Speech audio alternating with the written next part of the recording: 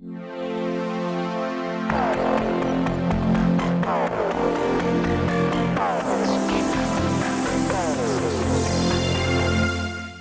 friends, welcome to Ecdial. இன்னைக்கு ஏசியை ரிமோட்டில் of பண்ணலாமா எம்சிபியில் ஆஃப் பண்ணலாமா அப்படிங்கிறத பற்றி தான் இன்றைக்கி நம்ம பார்க்க போகிறோம்.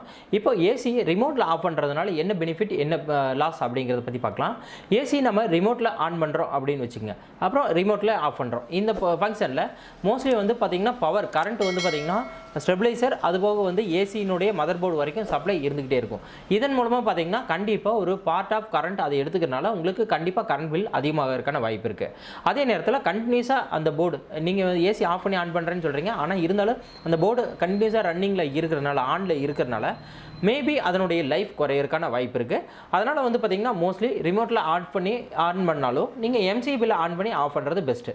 இதே நேரத்தில் ரிமோட்டில் ஆன் பண்ணி ஆஃப் பண்ணக்கூடிய மிகப்பெரிய ஒரு பெனிஃபிட் என்ன அப்படின்னு பார்த்தீங்கன்னா, நீங்கள் வச்சுருக்கிறது ஒரு ஸ்மார்ட்டான அட்வான்ஸ்டு ஏசி அப்படின்னு வச்சுக்கோங்க. லைக் மிரா ஆப் யூஸ் பண்ணி ஒரு ஏசி இருக்குது, அதை பற்றி நான் ரிவ்யூ போட்டிருக்கேன், அதையும் ஒருக்கா பாருங்கள், கண்டிப்பாக யூஸ்ஃபுல்லாக இருக்கும். டிஸ்கிரிப்ஷனில் லிங்க் கொடுத்துருக்கேன்.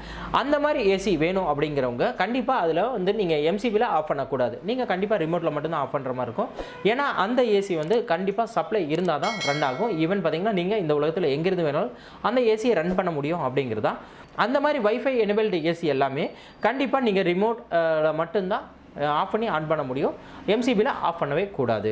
இதே நேரத்தில் நீங்கள் எம்சிபி ஆஃப் பண்ணி யூஸ் பண்ணுறீங்க அப்படின்னு வச்சுக்கோங்க. எம்சிபியில் ஆஃப் பண்ணி யூஸ் பண்ணும்போது பார்த்தீங்கன்னா உங்களுடைய ஸ்டெபிளைசர் அதுபோக பார்த்தீங்கன்னா ஏசியினுடைய மதர் போர்டுக்கு சப்ளை வராது. இதன் மூலமாக பார்த்தீங்கன்னா உங்களுக்கு ஸ்டெபிளைசர் கம் மதர் போர்டு ரெண்டுக்குமே ஒரு டைம் ஆஃப் இன்டர்வல் ரெஸ்ட் கிடைக்கும். அதன் மூலமாக பார்த்தீங்கன்னா இதனுடைய லைஃப் டைம் அதிகமாகும், இந்த ப்ராடக்டினுடைய லைஃப் டைம் அதிகமாகும். அதே நேரத்தில் அந்த ஸ்டெபிளைசர் அண்ட் மதர் போர்டுக்கு போகக்கூடிய சப்ளை வந்து கட் ஆகிறதுனால அதன் மூலமாக ஏற்படக்கூடிய கரண்ட் பில் உங்களுக்கு கொஞ்சமாகும். ரொம்ப கம்மியான கரண்ட் தான் எடுத்துக்கும் அப்படின்னாலும் நம்ம கொஞ்சம் மிச்சமாகக்கூடிய கரண்ட் பில் நமக்கு சேஃப்டி தான்.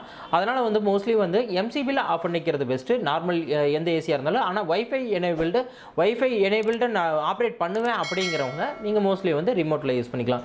இந்த வீடியோ உங்களுக்கு கண்டிப்பாக யூஸ்ஃபுல்லாக இருக்குன்னு நினைக்கிறேன். யூஸ்ஃபுல்லாக இருந்ததுன்னா உங்கள் ஃப்ரெண்ட்ஸ் நிறைய பேருக்கு ஷேர் பண்ணுங்கள்.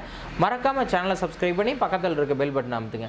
அப்போ தான் நம்ம போடக்கூடிய ஒவ்வொரு வீடியோ உங்களுக்கு நோட்டிஃபிகேஷனாக வரும். அதே மாதிரி நம்ம ஏசி, ஃப்ரிட்ஜ், வாஷிங் மிஷின் அது மாதிரி ஹோம் அப்ளையன்சஸ் பற்றி 150 வீடியோ பக்கத்தில் இது வரைக்கும் போட்டோம். அந்த வீடியோ எல்லாமே கண்டிப்பாக பாருங்கள், அது உங்களுக்கு கண்டிப்பாக யூஸ்ஃபுல்லாக இருக்கும். தேங்க்யூ.